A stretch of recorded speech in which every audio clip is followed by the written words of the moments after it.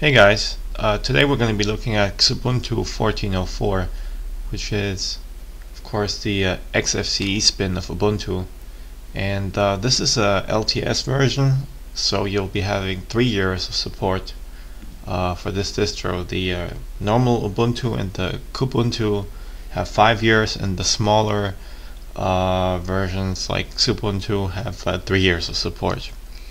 So what you're looking at here is a fresh and clean install. This is what your desktop will look like right after the install, and they have a neat little new wallpaper here, and actually they ship a lot of new wallpapers. They had a little wallpaper contest, and but I like the default, so I'll just keep that for now.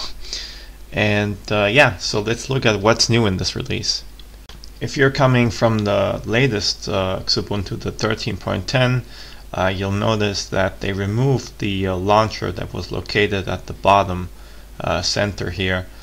These application launchers is all gone. It's been replaced with a thing called Whisker Menu. This is the thing you can see here. This is like a little app launcher. You have your favorites and your different categories for all your apps. Really easy, really clean, really simple. I think this is probably the better way to go. I didn't like the launcher thing that they had in the last release, so this looks pretty cool. Had no problems with it. It's easy to understand for new users. It's just great. So, and also you have a little search bar up here. So if I search for a calculator, I'll just pipe that up, and it's really fast. Other than that, let's look at the release notes. Actually, there really hasn't been any big or major changes. As I said, the most prominent change will be this new app launcher menu thing, which is called the Whisker Menu. And other than that, just updated packages, some new wallpapers. They have a new lock screen. If you had the old release, you remember the old lock screen was kind of ugly and bulky. The new lock screen looks great. Unfortunately, I can't show it to you because the video will stop recording if I do.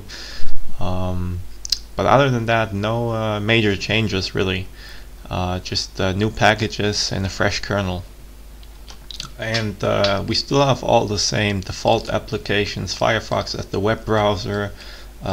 This cool file manager. This is really sleek and really nice. I really like the file manager on here. It's great for new users. Doesn't have too many features, just the right amount, and it really looks great.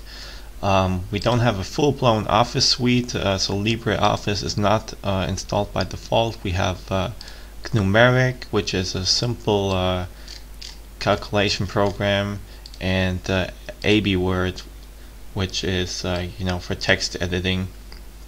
Both are rather simple programs, but of course you can install the full-blown OpenOffice or LibreOffice at any time. So I wish there was more to show you guys, but there really hasn't been that many changes in this release. As I said, the most prominent change, the new menu here, and we have a new and fresh kernel, the 3.13 version, which brings a lot better support for new graphic cards and a lot of improvements on the networking stack. So that's pretty much it. Xubuntu, of course, it's always been one of my favorite distros. Recommend to anyone who has an older PC. It doesn't use a lot of RAM, doesn't use a lot of CPU. It's really easy to understand. The whole layout is great. So yeah, it's a great release overall. You got 3 years support on this, and it's great for beginners. Any guy that wants to try Linux, this is a great first distro. So I hope you liked the review. If you have any questions, feel free to write a comment, and I'll get back to you. Thank you.